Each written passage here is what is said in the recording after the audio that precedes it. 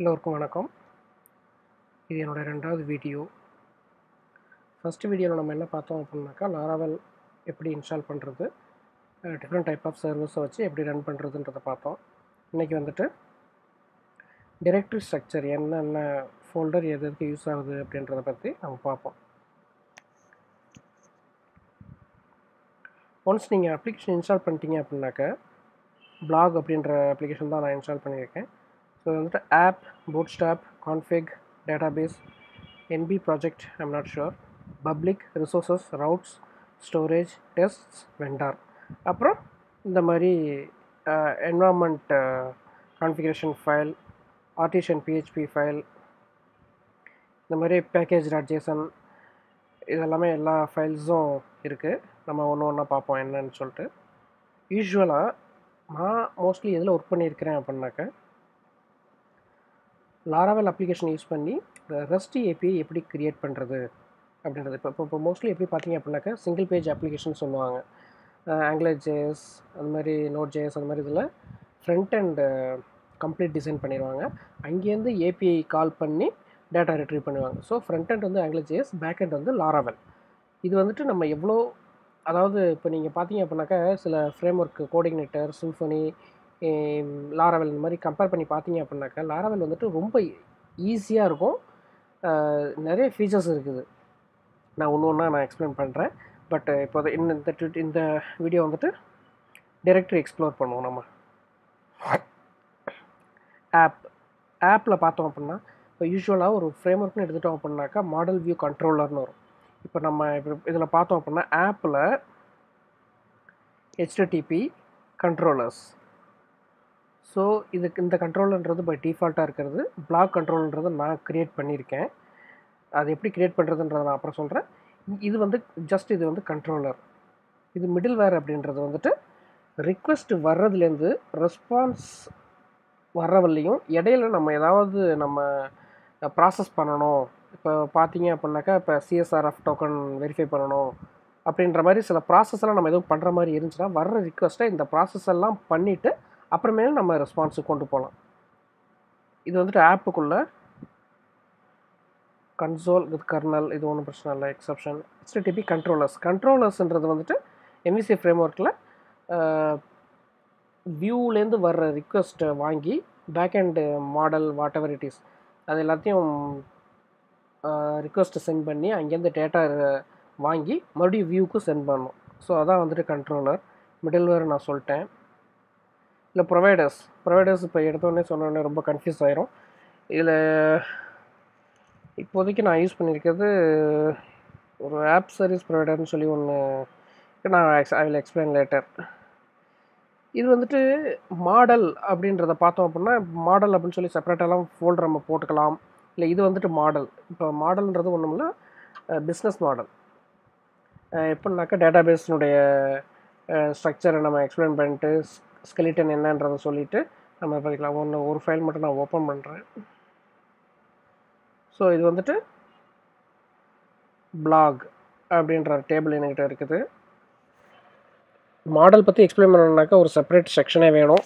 நான் லேட்டராக எக்ஸ்பிளைன் பண்ணுறேன். பட் இது வந்துட்டு ஒரு மாடல் கிளாஸ். இது வந்துட்டு ORM ஃப்ரேம் ஒர்க்னு சொல்லுவாங்க. லாராவெல் வந்துட்டு எலாக்வெண்ட் அப்படின்ற ஒரு ORM ஃப்ரேம் ஒர்க்கை யூஸ் பண்ணுறோம். அதை பேஸ் பண்ணி தான் அந்த மாடல் க்ரியேட் பண்ணியிருக்கோம். இது இப்படி பண்ணணுமா அப்படின்னு இல்லாமல், நம்ம இந்த இடத்துட்ட ஆப்புக்குள்ளே நம்ம மாடல் அப்படின்னு சொல்லி ஒரு ஃபோல்டர் க்ரியேட் பண்ணிவிட்டு கூட அதில் நம்ம இது இங்கே யூஸ் பண்ணிக்கலாம். இங்கே யூஸ் பண்ணிக்கிட்டு கண்ட்ரோலருக்குள்ளே எப்படி மாடல் நம்ம இன்க்ளூட் பண்ணணும் அப்படின்னாக்கா,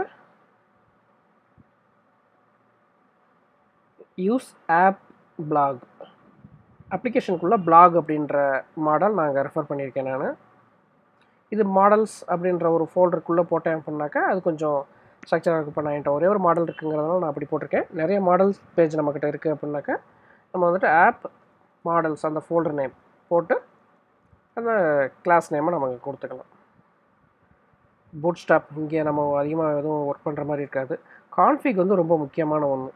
இது வரைக்கும் நீங்கள் எப்படி பார்த்தீங்க அப்படின்னாக்கா, app.php இது ரொம்ப முக்கியம், database.php இது ரெண்டும் மோஸ்ட்லி நீங்கள் ஃப்ரீக்வெண்ட்டாக யூஸ் பண்ணுற மாதிரி இருக்கும். மற்றதெல்லாம் டிபெண்ட்ஸ். இப்போ செஷன் பற்றின இன்ஃபர்மேஷன் நம்ம கான்ஃபிகர் பண்ணுறது இங்கே பண்ணிக்கலாம். ஆப்.phpயில் பார்த்தீங்க அப்படின்னாக்கா name of the application, debug, என்ன யூஆர்எல் நம்ம கொடுக்குறோம், டைம் ஜோன் என்ன லாங்குவேஜு, இதெல்லாமே இங்கே இருக்கும். இதில் நீங்கள் இங்கே பார்த்தீங்க அப்படின்னா இஎன்வி அப்படின்னு சொல்லி ஒரு இஎன்வின்னு இருக்குது. இது என்னன்னாக்க என்வாரன்மெண்ட் வேரியபிள். இது வந்து ஒரு ஹெல்ப்பர் ஃபங்க்ஷன். நீங்கள் இங்கே பார்த்தீங்க அப்படின்னாக்கா இஎன்வி டாட் இந்த ஸோ இங்கே ஏதாவது ஒரு வேல்யூ இருந்துச்சு அப்படின்னாக்கா இந்த வேல்யூவை எடுத்துக்கும். அப்படி இல்லாத பட்சத்தில் what ever the value you have given in second, இங்கே ரெண்டாவது பேராமீட்டராக நீங்கள் என்ன வேல்யூ கொடுக்குறீங்களோ அந்த வேல்யூ அதை எடுத்துக்கும். அதான் வந்துட்டு இஎன்வி அப்படின்றது. இங்கே செஷன்ஸ் ஓகே. டேட்டாபேஸை பொறுத்தளவு அதாவது ஒரு அப்ளிகேஷனில் நம்ம டைரெக்டாக நம்ம டேட்டாபேஸ் க்ரியேட் பண்ணலாம். இன்னொன்று வந்துட்டு கோடிங் எழுதி கிளாஸ் ஃபைல் எழுதி நம்ம அதை ஃபீட் பண்ணலாம். இப்போ பார்த்தீங்க அப்படின்னா இது வந்து டிஃபால்ட்டாக பிளாக்ஸ்ன்றது நான் க்ரியேட் பண்ணது. இதை நான் எப்படின்றத நான் உங்களுக்கு இன்னொரு கிளாஸில் நான் சொல்கிறேன்.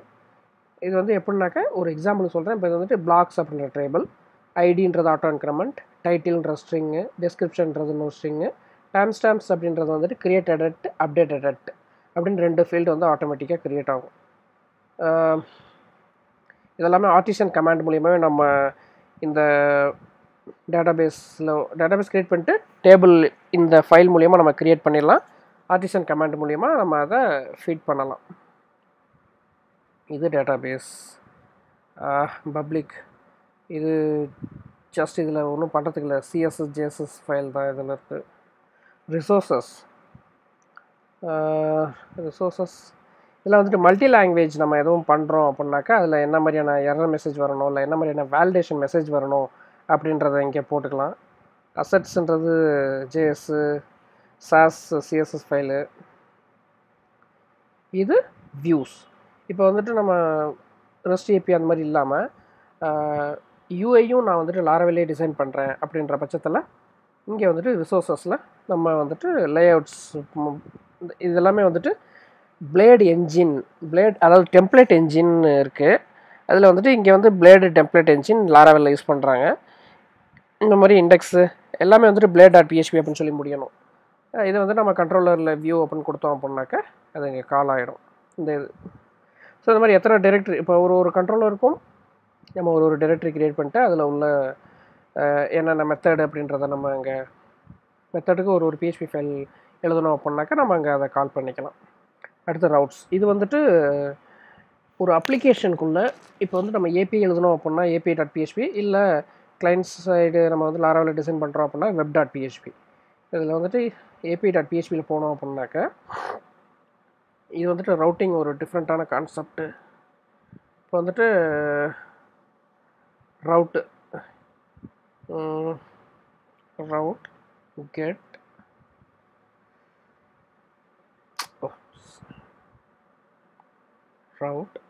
கெட் எனக்கு வந்துட்டு என்ன சொல்கிறது, யூசர் அப்படின்றத கால் பண்ணாக்கா என்ன பண்ணணும் அப்படின்னாக்கா எனக்கு வந்துட்டு யூசர் கண்ட்ரோலரில் உள்ள இண்டெக்ஸ் மெத்தடை இன்வோக் பண்ணு அப்படின்னு சொல்லிட்டோம் அப்படின்னாக்கா நம்ம யூசர் கண்ட்ரோலரில் போய்ட்டு இண்டெக்ஸ் மெத்தடில் நம்ம என்ன எழுதியிருக்கோமோ அங்கேருந்து நம்ம என்ன ரெஸ்பான்ஸ் ரிட்டர்ன் பண்ணுறோமோ இது நமக்கு இந்த ஏபிஐ வந்து ரிட்டர்ன் பண்ணிக்கும். இது வந்து ரெஸ்ட் ஏபி மூலிமா இந்த ரவுட், கெட், போஸ்ட்டு, புட்டு, டெலீட்டு, பேட்ச் அந்த மாதிரி எல்லா மெத்தட்ஸும் HTTP மெத்தட்ஸ் நம்ம எல்லாமே நம்ம எழுதிக்கலாம். இங்கே web.php இப்போ நம்ம வந்துட்டு யூஐ மூலிமா நம்ம க்ரியேட் பண்ணுறோம் அப்படின்னாக்கா இப்போ பிளாக் அப்படின்னு சொல்லிட்டு நம்ம யூஆர்எல் டைப் பண்ணோம் அப்படின்னாக்கா எங்கே போகணும். இப்போ இதில் பார்த்தீங்க அப்படின்னா பிளாக் கண்ட்ரோலர் நான் எதுவுமே வந்துட்டு இங்கிட்ட மென்ஷன் பண்ணலை அப்படின்னாக்கா இங்கே ரிசோர்ஸ்னு நான் மென்ஷன் பண்ணியிருக்கேன் அப்படின்னாக்கா அதுவே வந்துட்டு டிசைட் பண்ணிக்கும் index, edit, show, update, delete அப்படின்னு சொல்லிட்டு. நான் இதை எப்படி க்ரியேட் பண்ணுறது நான் உங்களுக்கு அப்புறம் சொல்லித்தரேன்.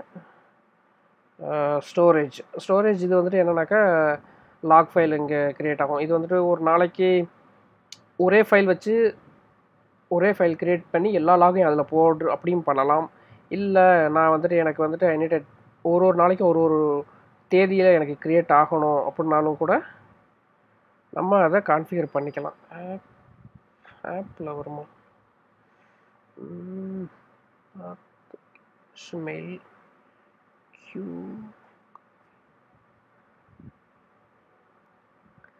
இது எனக்கு சரி ஞாபகம் இல்லை. பட் ஏதோ ஒரு கான்ஃபிகரேஷன் ஃபைலில் நம்ம வந்து அதை கொடுத்தோம் அப்படின்னாக்க இங்கே தான் இருக்குது. லாக் லெவல் என்னென்ன இதெல்லாம் நம்ம ஸ்டோர் பண்ணணும் அப்படின்றது லாக் சிங்கிள். இதில் வந்துட்டு நம்ம டெய்லின்னு கொடுத்துட்டோம் அப்படின்னாக்க ஒரு நாளைக்கும் ஒரு லாக் ஃபைல் க்ரியேட் ஆகிடும்.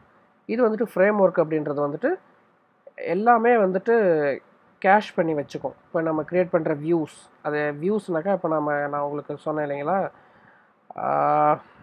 இங்கே இருக்க ரிசோர்ஸில் வியூஸ் இப்போ நம்ம க்ரியேட் பண்ணுறது எல்லாத்தையுமே கேஷ் பண்ணி வச்சுக்கோம். அதனால் இது வந்து ரொம்ப ஃபாஸ்ட்டாக ஒர்க் ஆகும். இப்போ நீங்கள் ஒரு ஃபைல் சேஞ்ச் பண்ணுறீங்க அப்படின்னா அந்த கேஷ் ஃபைல் மட்டும்தான் வந்துட்டு ரெஃப்ரெஷ் ஆகி கம்பைல் ஆகி மறுபடியும் இந்த இடத்துட்ட ஸ்டோர் ஆயிரும். டெஸ்டிங் பண்ணுறது யூனிட் டெஸ்டிங்குரியது. செஷன் ஃபைல்ஸ் எல்லாமே இங்கே இருக்கும், ஸ்டோர் ஆகிடும்.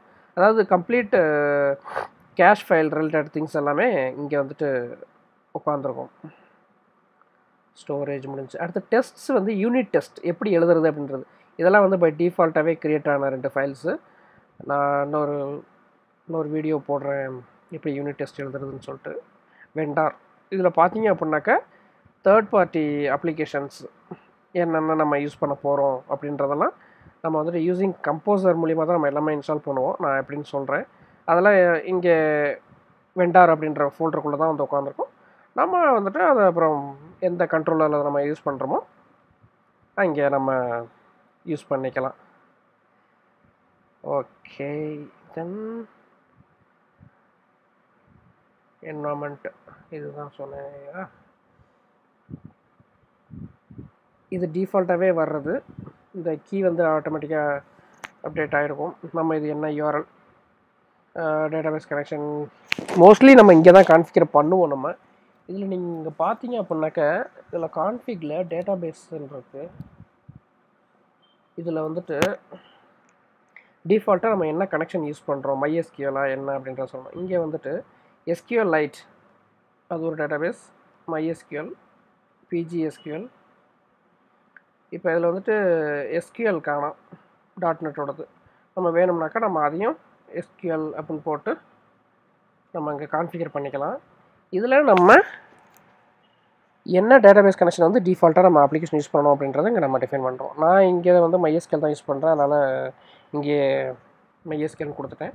என்னோடய கான்ஃபிகரேஷன் எல்லாமே வந்துட்டு நான் வந்து என்வரான்மெண்ட் வேரியபிளே நான் இங்கே டிஃபைன் பண்ணியிருக்கேன். அதனால் இங்கே செகண்ட் வேல்யூ வரவே வராது.